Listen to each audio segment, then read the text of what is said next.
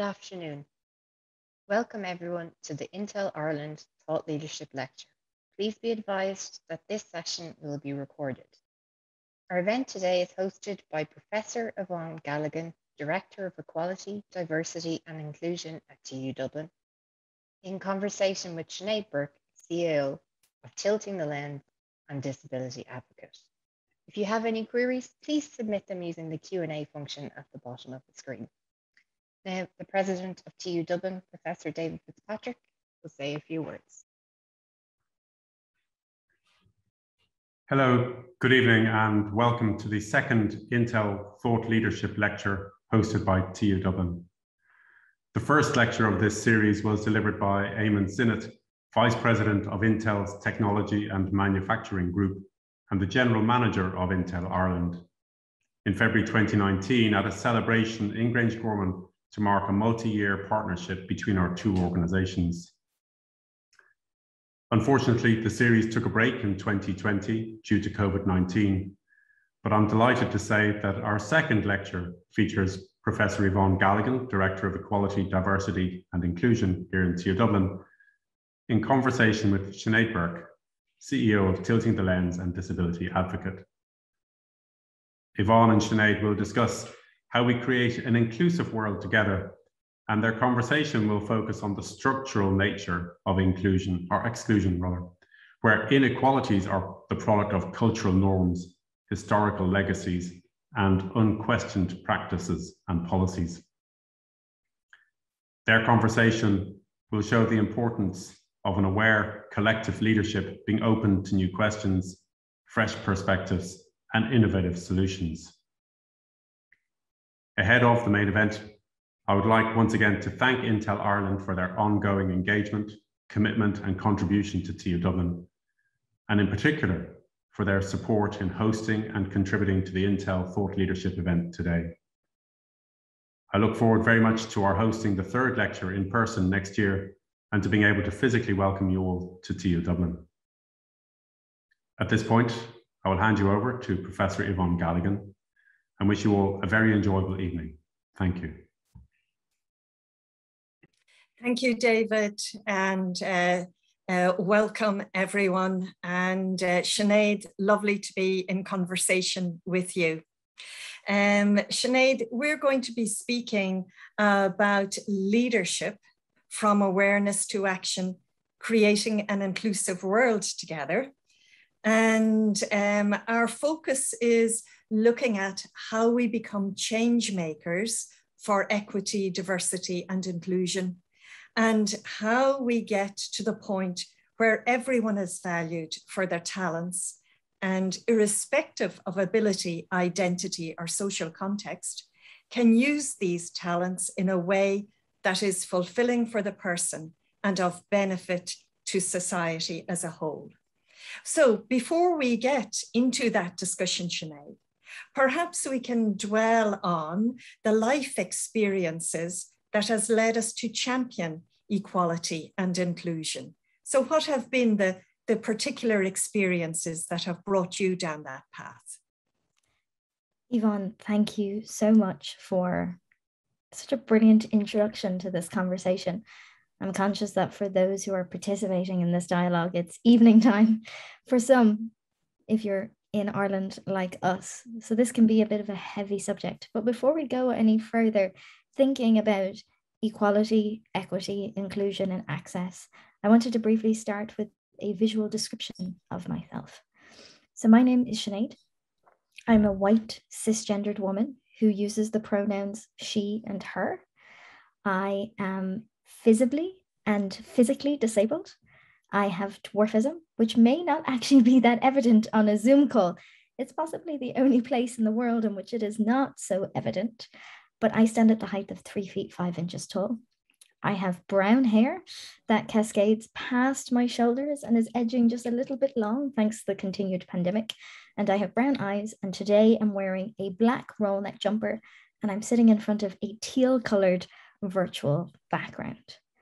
And I think in many ways that visual description hints to some of those life experiences that I have engaged with and had forever that has led me to this moment. I think those of us who are invested in this work around inclusion, diversity, equity, and accessibility is often due to a physical touch point that we have to understanding what success and what agency looks like in this space. As a physically disabled woman, as someone who acquired this disability at birth, who had no hand, act, or part in choosing this disability, the quest for accessibility, the quest for equity was fundamental to my own independence and agency.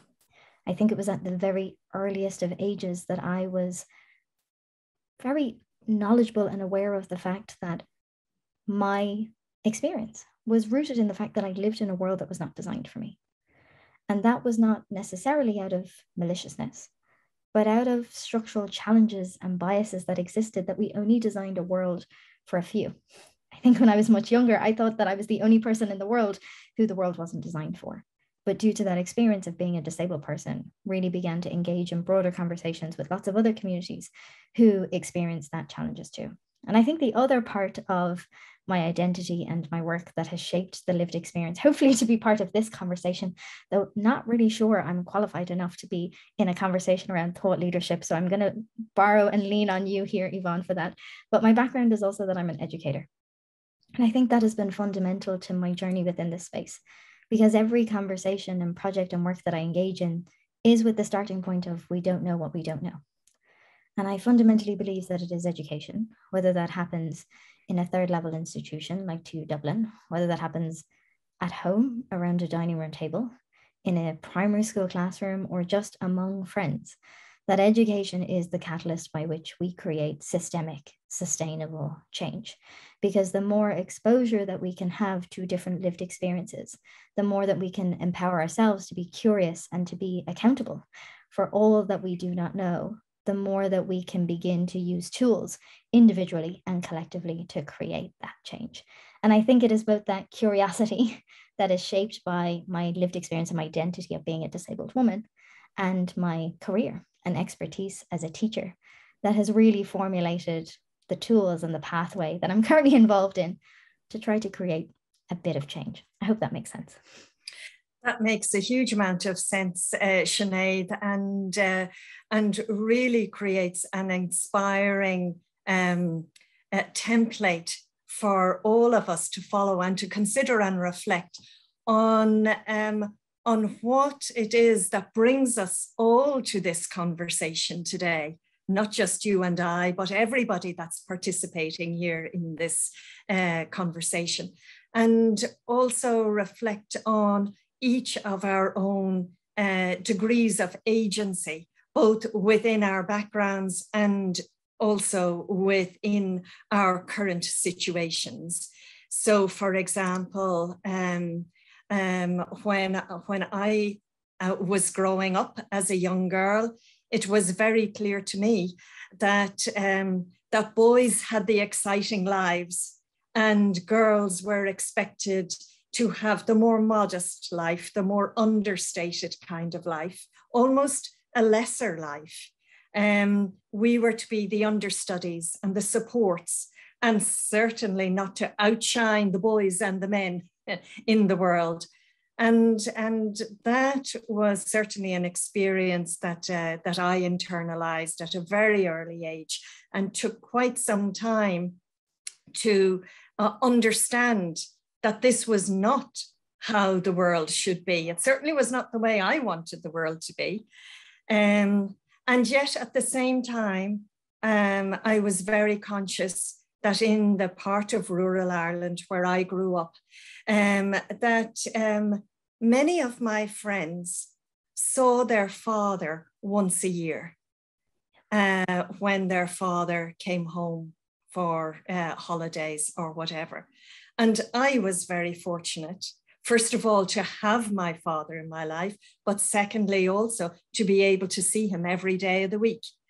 And so those combinations of very early lived experiences and a desire to kind of break out of the constraints that enveloped women's lives and girls' lives were the things that led me to enter the education world.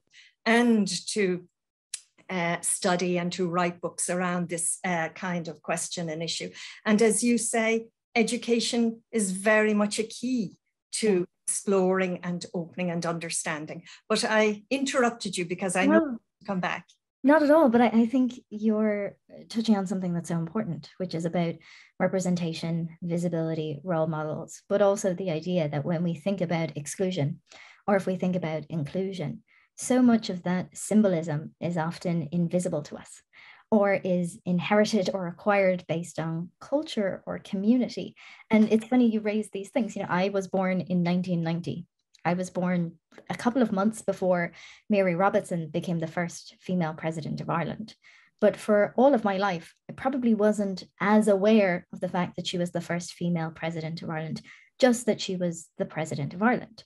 And then came Mary McAleese, and then came President Michael D. Higgins. And I remember being slightly amused when it was announced that Michael D. Higgins was becoming president, because I was like, oh, I didn't know a man could do that job, because my whole lived experience was that a woman was president and lived in Áras an Uachtaráin. And that is quite a privileged existence to have lived within those decades. And now, of course, the irony in being able to sit on the Council of State and holding that incredibly fortunate and wonderful position. But it goes back to what you were saying, that, you know, if we can see it, we can be it. And I think for so many people who have a lived experience of exclusion, regardless of what identity group that you fit into, so much of that exclusion is often based on the lack of role models, the lack of visibility, and just not knowing that that space, whatever you dream of being or existing within, is actually possible. Indeed, Sinead, you're quite right. And sometimes it can actually be quite tiring, even though one may be using one's agency and one's capacity for change.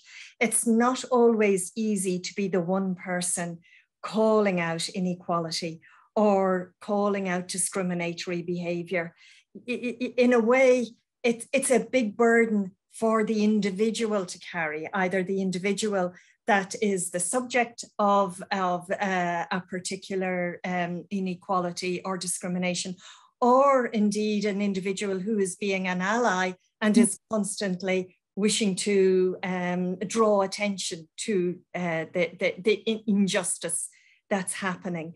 So while there's a really important question around people having a mindset that's supportive of inclusion, there's also something around doing this collectively, doing this in a structured way, that I think is also important. And I just wonder what your thoughts are on that question. I think you're absolutely right. If we are looking to solutions, we need to come to this from an individual, collective, and structural approach, because I think the barriers to access, agency, and dignity are often individual, collective, and structural. You know, you spoke earlier on about living in rural Ireland and what that experience was like for you. And I think when we talk about the challenges that face us, it's really important that we look to it in those terms, because if we only ever look at it through an individual lens, that places the responsibility and the obligation on the individual almost to assimilate, to fit in, rather than asking community, culture, society to transform and change for a growing diversity of a population. And I think when we look at those different systems, so whether that system is family, and then moving outside kind of in almost concentric circles, looking at family, looking at community, looking at culture, looking at industry, then looking at politics and governance, looking at wider society, and then kind of international biases. We are so shaped by each of those systems that we live and work within. You were talking to, you know, even being at school when you were younger and what the gender norms and gender roles that you were supposed to fit into. Thankfully, some of those have changed, not all of them. But when we look at identity more broadly, and then looking at intersectionality, which is the language and rhetoric that the incredible academic Kimberly Crenshaw talked to about the intersections of identity, about how identities cross over one another and how that creates even further challenges around oppression or lack of access or lack of agency, but can also then, when there is, you know, a normative within an identity, boost the access that others have. So I think if we want to whiteboard solutions that are short-term and long-term. Looking at this as a collective approach is really important. And even if we're just to take disability as a case study or as an example for the moment, why it's important to look at this as a collective and structural opportunity is because disability is the only identity group that we will each access at one point in our lives.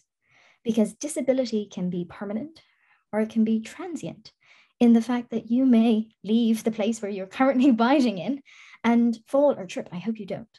And for a period of time, you will be in a cast or you will have to navigate the world through crutches.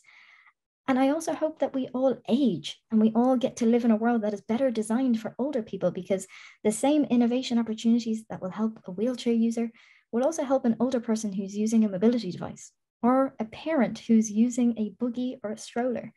And I think if we look at the opportunities that could come about if we had collective activism around accessibility and disability, it would not just be benefiting the 1 in 5 people that the census says are disabled, but actually building a better world for all of us as we age. So even if we look at collective activism as something that is self-serving, there is more than one rationale for us coming together to that. And it's also that realization that if we are constantly relying on the one individual to advocate for themselves, going back to your question, what does that cost? What does that cost the ordinary individual who is so tired of not being able to rent a home? Because like me, they may not be able to reach the lock on the whole door, or they may not be able to reach the light switches, or they may not be able to enter the upstairs because that's where the bathroom is because they have a physical disability. Or what about if you are an autistic person and you would like a job in a supermarket, but actually due to the lights and the sounds and the sensory activities that happen in a space like that, you can't be employed there. It feels so tiresome to just exist. And advocacy is often dependent on the parts of our lives that we just need in order to be there as a person. So whether that's employment, whether that's education, whether that's dignity and public access of spaces, that actually we haven't even gotten to the point of advocating for entertainment, for enjoyment, for, hobbies and pastimes. And actually by collective advocacy, by addressing the systemic barriers and the systemic injustices that continue to exist for lots of communities, we can actually create a world and a community where everybody feels safe and everybody feels welcome to just show up as themselves and to bring those ideas and innovations and perspectives to work, to enjoyment, to Ireland.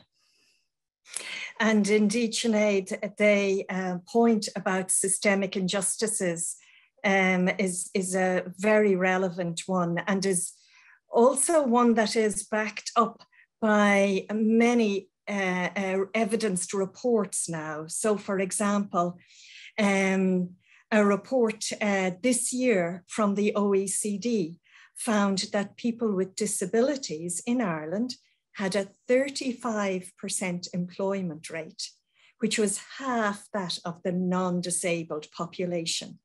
And we are among the lowest of all countries in the EU for the employment of persons with disabilities. A report from the Irish Human Rights and Equality Commission in 2019, just before COVID, found that the employment rate for travellers was a shocking 80%. The unemployment rate for travellers was a shocking 80%, compared with 13% of the working age population. And in terms of African nationals, only 45% of African nationals are in employment, compared to 70% for other national, minority national groups. And then when you take those, these are only 3 examples, but you take those and you bring the intersectionality into play. Intersectionality of gender, for example. So women belonging to all the communities that I have just mentioned now experience even more discrimination, experience even less access to the labour market. as one institution that we have in our society. So I have to say to myself, why is this? Why is this happening? And I think to myself, it's because of the customs and the rules, both written and unwritten, and largely unwritten, that we live by. And we just take this for granted in our world. And I guess I worry about how long we have to wait for change to come about, for that 35% to become 85% or 95%, for that only 20% employment rate for travellers to become a 95% employment rate for travellers, or 100% employment rate. What do we have to do to bring this about? We just can't sit back and do nothing. I think what's been really interesting in the pandemic is that since time immemorial, the disabled community have been asking the world of work to transfer to a hybrid model, to permit working from home as a way in which to be productive, as a way in which to be gainfully employed. The world of work said, impossible. It would never be able to happen. The security issues, everybody would be, not working. They would be in their pajamas. They wouldn't be doing anything. And then we had a pandemic. And overnight, because the majority of non-disabled people needed to work and needed to not be in an office, we found structures and policies and practice by which working from home was immediately possible. So what was once impossible for one community then became the norm because the majority needed it. Again, going back to the need for collective access.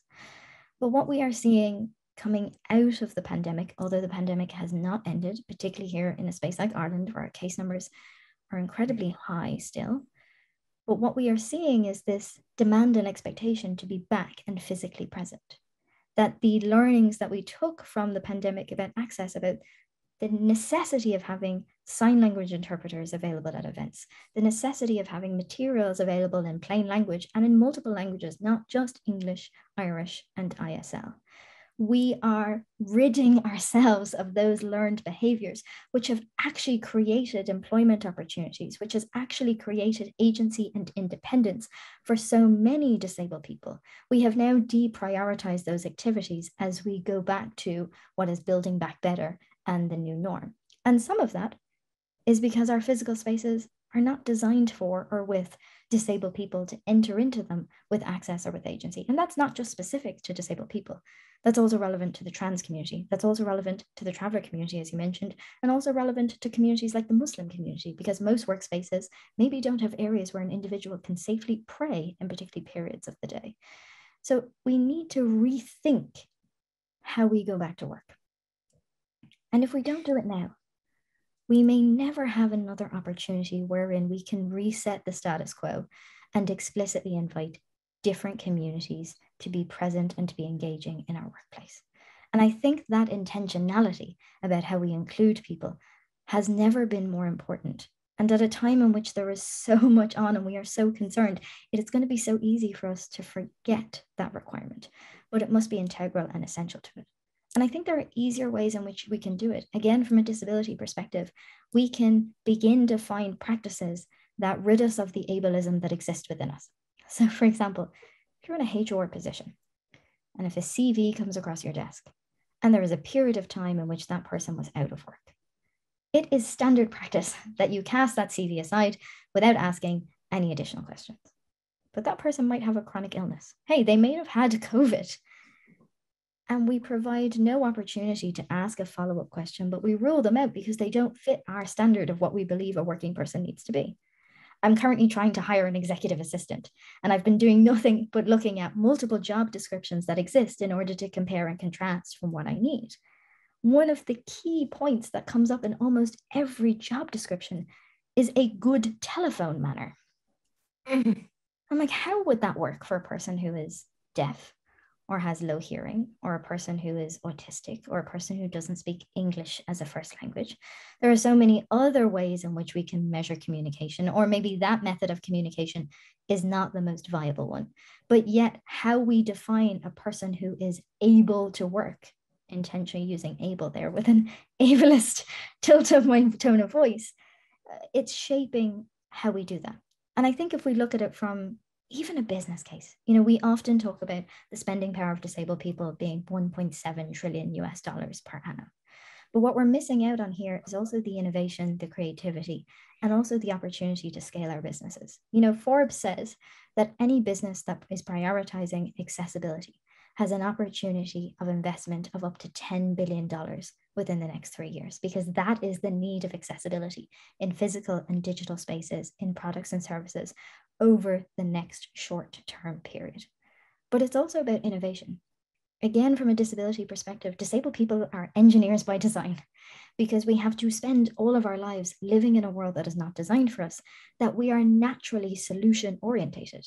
Because if I have to go about a university campus, if I have to go about a technology campus, I will do so much research in advance to figure out how I get there, what time I need to show up on. But in the same way that because I've been constantly altering my clothes, or because I've been constantly trying to figure out how to get into a space, I have natural solutions that are innovative by design that non-disabled people don't ever have to think about. So why would you not open the doors of your business to be able to welcome in those innovations and ideas, because they will make your products, your services, your company culture all the more creative for it. And you asked, how do we do this? How do we not wait? I think often we again place the expectation on disabled people, on those who are from a diverse community or those who have a lived experience with exclusion. We place the responsibility on them because we say, well, we put a job description out there and nobody applied. But do you also say in the job description that, should it be needed, a sign language interpreter will be available for interview? Do you detail how physically accessible or how sensory accessible your space is?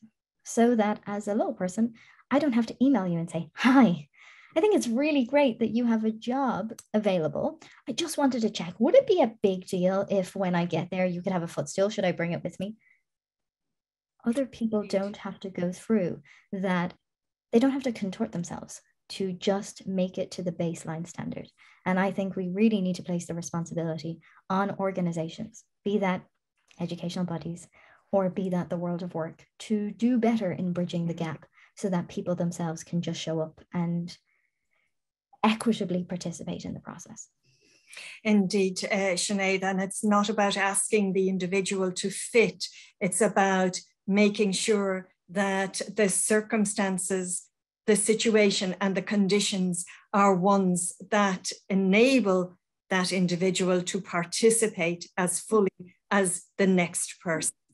And just before you answer, Sinead, I've just noticed that we have a question from our audience, or maybe a comment. So I'm going to go to Lisa Saputo, who is moderating the chat for us on this conversation. So Lisa, maybe you can come in with the comment or question. Sure. So we have one question for Sinead. So Sinead has been a vocal advocate for a number of years. Has she seen any progress in Ireland in the area of inclusion? That's a great question. And thank you so much. I think we have seen some progress. If we think about employment, if we think about accessibility, what we have seen is organizations and other disability advocates. If we look at the work that, for example, As I Am is doing around ensuring that spaces are more inclusive to autistic people. If we look at government initiatives like Employers for Change, which are trying to find equitable pathways for disabled people in employment, we are seeing change there. If we look at the transforming conversations that are happening around the visibility of disabled people, say around the Paralympics, for example, which happened this year, we are seeing more and more conversations around disability. We do have the UN Day for People with Disabilities coming up on December 3rd. We are seeing more organizations wanting to participate in that conversation. But I guess for me, one of my greatest friction points is often, how do we move from awareness to action, which is exactly the title of this talk. How do we move from having a conversation around language, from allowing people to be comfortable saying the word disabled, using identity first language, which is my preference, saying that I'm a disabled woman, rather than a woman with a disability, which is person first language? How do we move from having that rhetoric and conversation to actually looking at what are the policies that are needed? How do we get disabled people employed and you know, elected to our Dáil? How do we get disability part of the core agenda of every policy issue going forward? Because I believe disability and accessibility is part of every issue. And I think we have lots of, again, to speak to, systemic barriers that exist within that. And I think we need to be encouraging everybody to be asking questions such as, is this accessible? So whether you work for Irish Rail and you're thinking about new train stations and thinking about the design of new trains, or whether you are designing a webinar, or whether you are going into a meeting, or whether you are a student in a lecture and you realize that actually there isn't a sign language interpreter there isn't closed captioning, or that somebody disabled is not able to participate in the way in which you are. What are the ways in which we are constantly bringing this to the core of our attention? So I do think there has been some changes, but I think, again, if we look to the intersectionality of disability more broadly, there is so much work to do. If I could recommend you to read Dr. Rosaleen McDonagh's book, which is just so insightful about the experiences of being a woman, being a traveller woman, and being a disabled woman. If I can recommend that you follow Susie Byrne, Alana Murray. There are so many disability advocates, disabled women of Ireland. Those are perspectives that we need to bring to the fore, and not just have conversations around disability that fit in the parameters of inspiration porn or something that is very specific and tied to just one calendar moment in the year. So I think there is progress, but I am a person who knows that any progress that happens immediately is purely for publicity and marketing purposes. And we are trying to rewrite a trajectory that has been embedded in this country since it began. We still, in some parts of our country, exist within a charitable model when it comes to disability. We still rely on charities to provide government services. And that's a real barrier. We still have a benefits trap where many disabled people, some based on capacity legislation, don't have the agency to have sex, don't have the agency to get married, depending on their disability. We still have, you know, challenges around if you work too many hours, you then lose your medical card, which then means you can't afford to be healthy or well, or to keep up with your medication that's required for your chronic illness or your disability. So there are still so many systemic barriers, and what we are seeing is some short-term solutions that are creating change, but this needs to be grassroots and grass top in order for it to exist forever. But it is all of our responsibility to do more. And you're absolutely right. It's not a simple quick fix. And the institutions and the organizations you mention, and all our institutions and our organizations, are really about people and people working in a collective environment. And in a way, we need in those environments to have meaningful conversations about inclusion. Conversations that don't necessarily focus on an individual's blame as an individualized thing, but look at the collective fault of exclusion, which is something that as individuals, we are all part of creating, but we are not exclusively to blame for creating, but we need to find collective ways of being inclusive. And I think a good example of a collective reflection on the wrongs of the past is our current national conversation on the forced incarceration of pregnant young women right up to the 1980s. Forced adoption in many, many cases of their children. And now, as a society, we are trying collectively to make amends for that terrible wrong. And it's a difficult conversation. I mean, these are not simple feel-good chats over a cup of coffee. To be meaningful, These are things that make us both individually and collectively search into our own hearts and be very honest and be very courageous within ourselves. But to me, that's what leadership is about. Having to explore why we exclude, why we marginalize, and then collectively do something to right that wrong. So I'm just wondering what your response to that thought might be.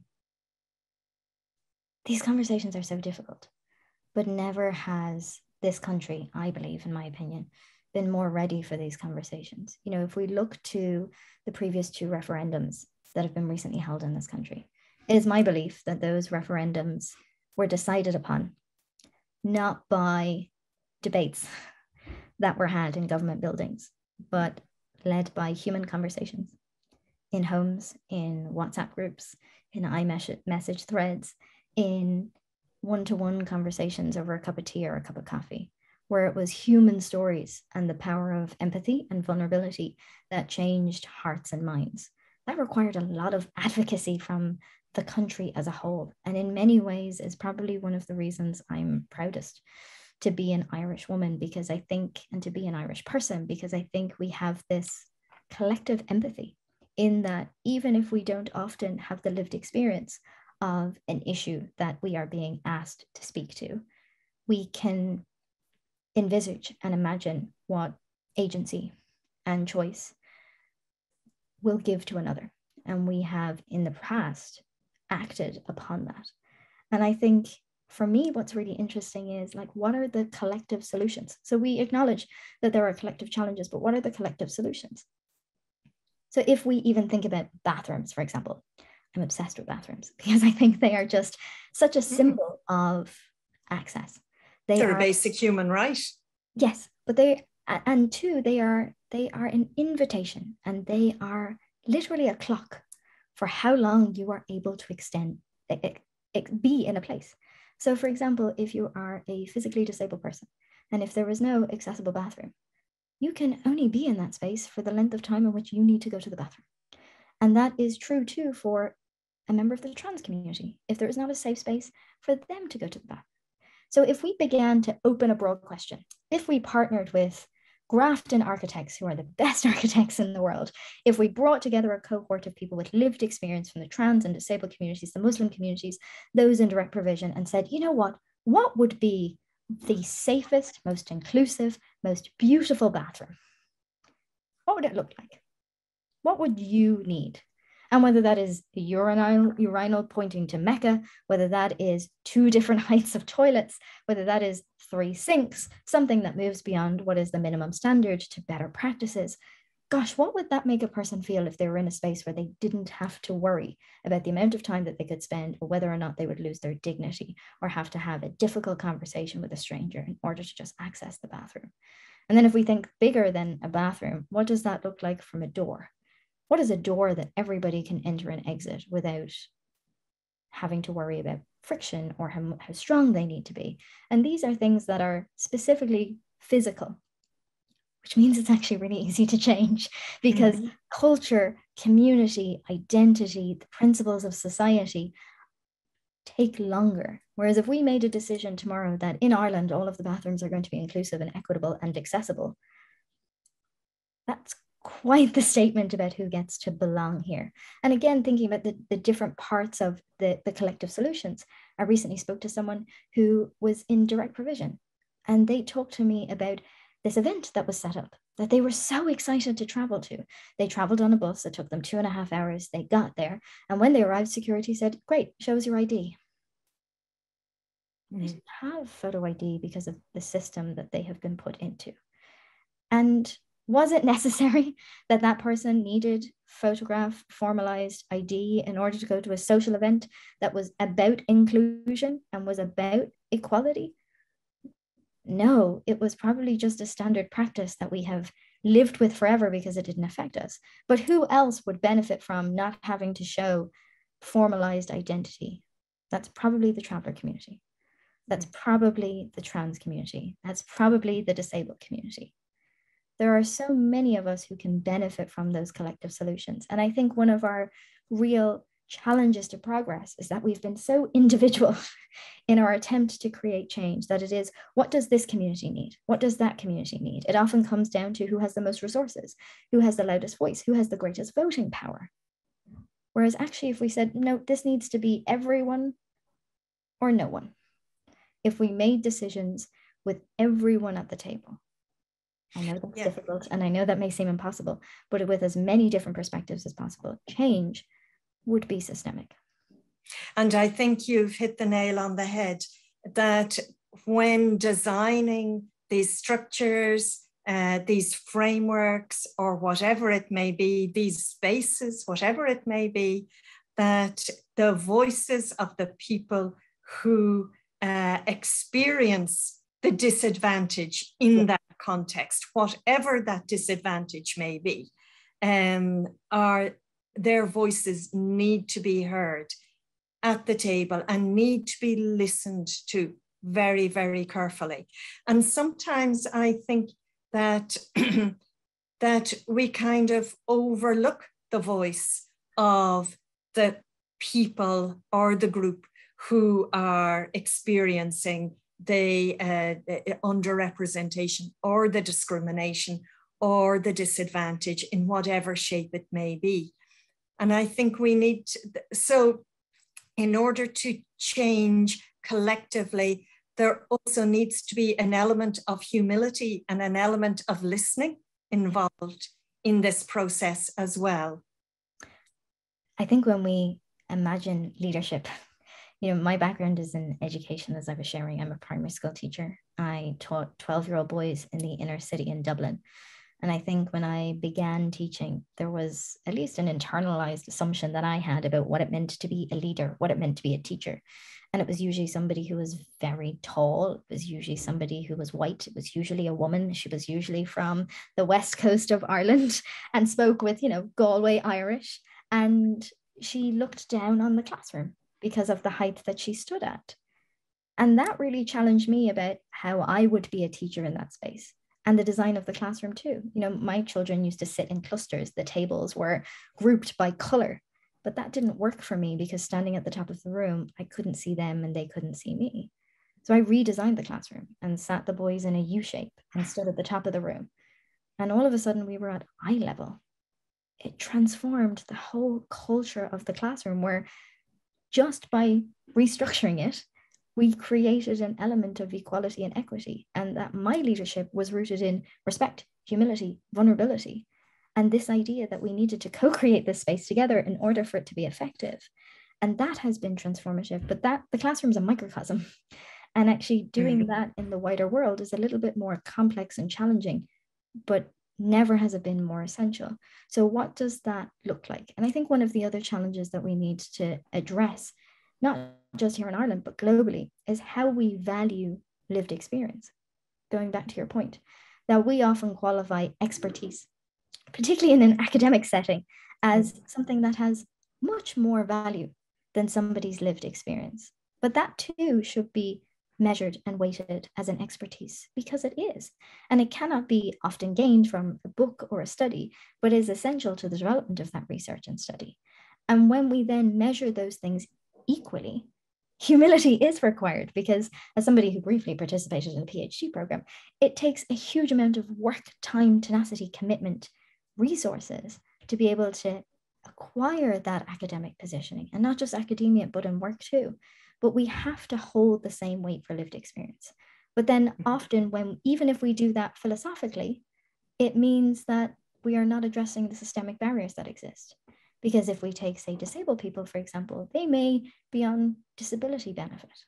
And for them to participate in a workshop, in a session that is about creating a policy, that is about, you know, transforming a company culture, for them to be there for 3 hours, they may not be on the salary in the same way in which we measure expertise from a work and academic perspective. So even if we weight that lived experience in the same way as expertise and count them as universal, we have to address the systemic barriers, because going back to where we started this conversation, often we place the burden on the individual to solve the problem, and the reward is that the problem is solved.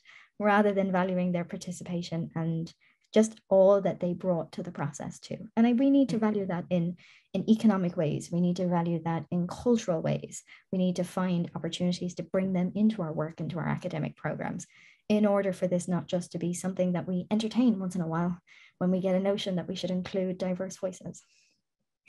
And Sinead, I noticed that we have yet another question coming through. So I'm going to bring Lisa in again to voice that question or comment. Thank you.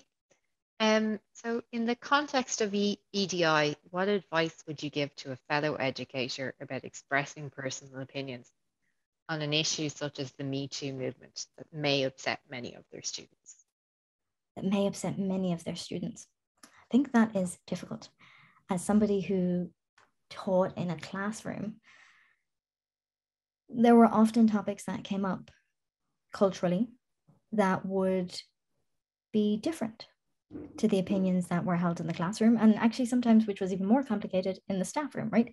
Because sometimes, at least in my experience having conversations with children, there was greater curiosity, there was greater appetite to explore the points made on either ends of the spectrum of opinion than there would be by the opinions that were firmly held by the adults in the staff room. I think it's about providing a rationale. So, you know, I'm assuming that if you're talking about Me Too, that potentially your opinion is about, you know, sexism, it's about gender, it's about the treatment of people of different genders, regardless of where they sit on the spectrum of gender, not just a binary, and what that looks like. And I think the way in which you can have those conversations is often through personal narratives. So when we were trying to explore some of the most complex conversations in my classroom, we would often do it through storytelling, because it feels like a more comfortable place of introduction and beginning. So not that this is the same issue, but I taught 5th class girls in Ballymun and really wanted to have a conversation around community, class, and gender. And although they were far too old for this text, it was a very large picture book called Christie's Dream. And Christie was a young boy who loved riding around a horse in the middle of Ballymun, and all of the illustrations were about Ballymun. It was the first time that they had ever seen their locality reflected in a published book. And what I wanted to draw from this was not necessarily the text of the book itself, but wanted to draw conversations around representation, misrepresentation, how that made them feel, what exclusion looked like to be an 11-year-old girl in that area, and what the opportunities were to do more. And I think for me, it's about framing the conversation with questions and then adding in points of view and perspectives from different participants. So I would leverage TED Talks. I would leverage multimedia opportunities that feel consumable, because I think often, particularly if you are closely connected to an issue, right? I am a disability advocate by choice and by birth, both in terms of the home that I grew up in and just the body that I live in. And there are certain topics around disability, probably more personally connected than anything more, that I begin to talk about it and I can't think straight because I'm so emotionally, personally connected to an issue that actually getting my point across just creates more friction. So I often find that if I can take a step back and if I can enter the dialogue through another person's world, it gives me a small bit of distance to be able to be a bit more measured and to be able to facilitate conversations that if I was so emotionally connected, I may take as malicious rather than curious. And I think as an educator, being able to be in that grounded place where you can navigate it, almost use Socratic dialogue, which is what Socrates did, and he would often say, and why? And why? And I often find that methodology really great to dissolve opinions that may be more challenging and more problematic, to then provide evidence and stories and first-hand narratives that maybe feel a little bit more equitable and fair. And that's really great, Sinead. That also tells us that that in a way we should not expect perfection from ourselves every time. That this is that continuous practice gets us to where we need to be, rather than expecting it to be the perfect answer, the perfect solution, perfect whatever. But I noticed that I think Lisa's hand is still up. So Lisa, are you coming in with another question now? Thanks, Yvonne. There's lots of comments coming through, people saying they're loving the conversation. So you don't have to lie to us, Lisa, it's fine. Somebody's asked, there's a great point around the last referendums, and they'd like to know how inclusion and accessibility will become part of the national conversation. And they've also asked, how do we prevent things going backwards after the pandemic? It's a great question. In thinking about how do we make accessibility and disability part of the national conversation, I do think there are some continued efforts being made. If we look at the planning and the process that's happening around, say, the redesign of the Phoenix Park and the access to the Phoenix Park, conversations around accessibility have been core to that dialogue, even just using that as an example. But I think it's about consultation processes, making sure, again, that different experiences are in the room. And I think it's also about lionizing non-disabled allies, that the next time you vote, the next time you, I don't know, go to a coffee shop or go to a nightclub before the curfew, ask, is your venue accessible? The next time you're making a lunch booking or a dinner booking, inquire. And then prioritize spaces that are accessible, and whether that's physically accessible or whether that's accessible to those with sensory challenges. I think unless everyone is prioritizing accessibility, it will only be the requirement of those of us who need it now. Again, understanding that we will all need it. There was a second question, Lisa, that I have completely forgotten. Would you mind reminding me of it? That was, how do we prevent things going backwards after the pandemic? I really think it's about addressing our language first and foremost. So if you look at the statistics in the UK, 6 out of every 10 COVID deaths in the UK were disabled people. That is a startling figure. 6 out of 10. And those are people with chronic illnesses. Those are people with physical disabilities. Those are older people. What we are seeing more and more is rhetoric around, particularly as our case numbers increase. Yeah, but did they have underlying conditions? Were they vulnerable? Can we just address for a second what we're actually asking there? Because what that language is equating to is, yeah, but they weren't real people. Like, they had underlying conditions. Like, what do you expect? Of course they were going to die. Whose lives do we value?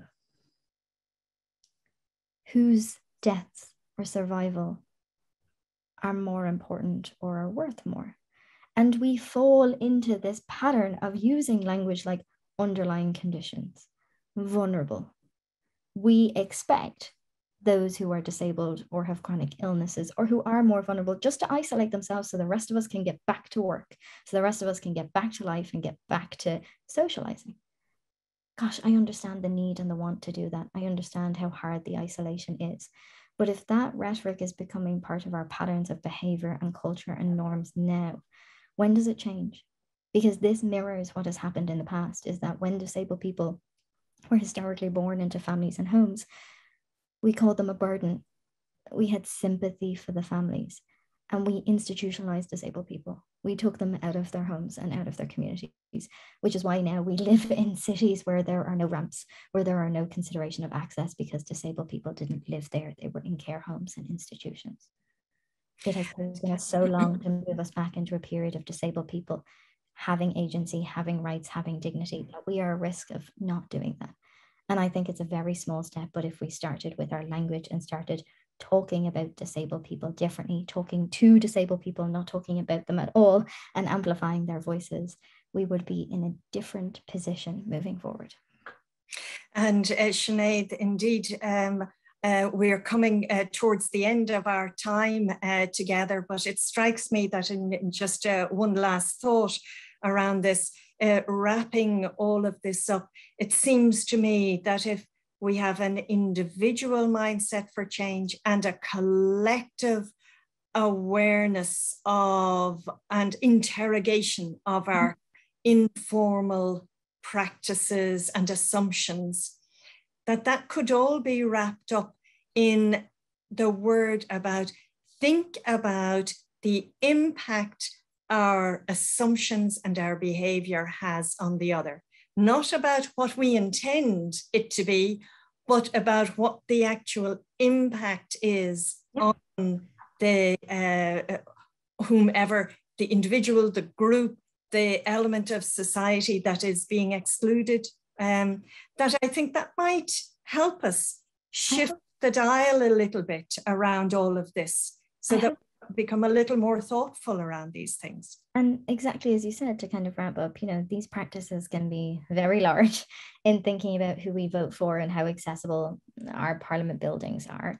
But they can also be small in, like, the next time, as we were talking about, you make a booking in a restaurant asking about accessibility, or that you say to yourself, you know what, on social media from now on, if I post a story to Instagram that is a video, I'm going to make sure it's captioned.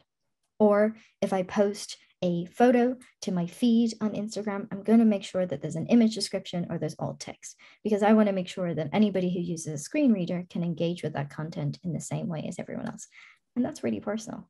You can choose to do those things right now. It will take a little bit of time and effort, and it'll be challenging at the beginning, but become norm forevermore. But even if everybody on this call decided to do that, it would change tomorrow. And I think the other thing that I would ask you to do is that I'm very conscious, Yvonne, that when you and I come together, you know, and we can see it with the questions that are being asked, the people who are here are probably already close to, if not embedded in, this mindset that we are talking to. But there are people who are not here, who are so distant from that mindset that actually they are the ones we need to really have conversations with and change. So what I would ask you to do is that when you leave this call, go and find somebody, whether it is a friend, whether it is a family member, whether it is a colleague tomorrow, and say, hey, I learned this thing yesterday. No, it's probably not from me. It's probably from Yvonne or from Michael. Because if we keep these conversations and if we keep these commitments to creating action to ourselves, to those of us who are already thinking in this way, it is going to take forever to move that employment rate from 35% to 75%. And Sinead, thank you. This has been a fascinating discussion. Time is catching up with us, unfortunately. So reluctantly, I must stop our conversation here and hand over to Robert Wright, who is Ireland Director of Public Affairs for Intel. Robert. Good evening, everybody. Thank you so much, Sinead and Yvonne, for such an engaging and an interesting and very touching conversation. I think, you know, it's been a great event. It's such a thought-provoking conversation. We could hear not just your own experience, Sinead, here, but also I'm hoping that the conversation and the story that you've told will help enable all the other voices to be heard, and allow others as well to share their experience and perspectives, as you said there at the end. What an amazing advocate you are, Sinead. Really, really fantastic.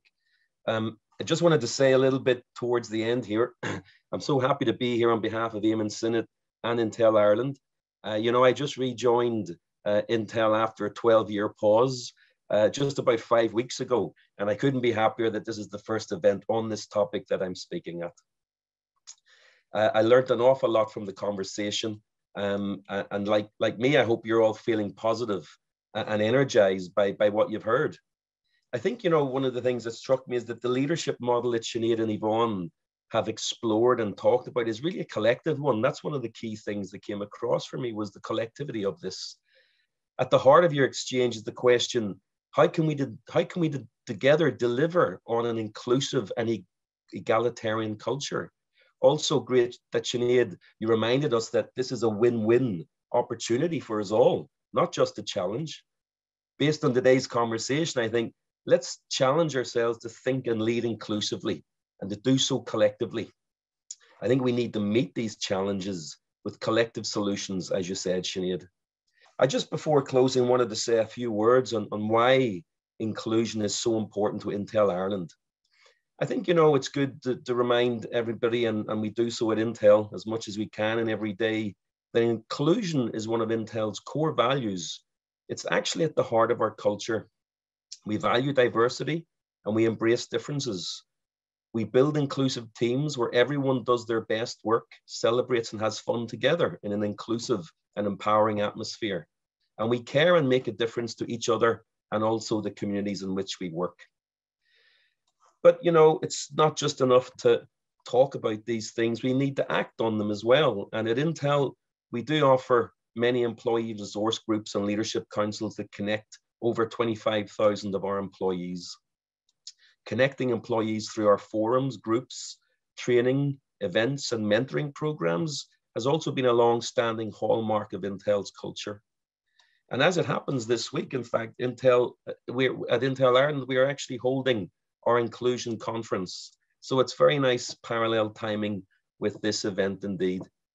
Just this week, we have external speakers, including Niall Breslin, who's sharing his mental health journey, finding peace in the chaos of a modern world.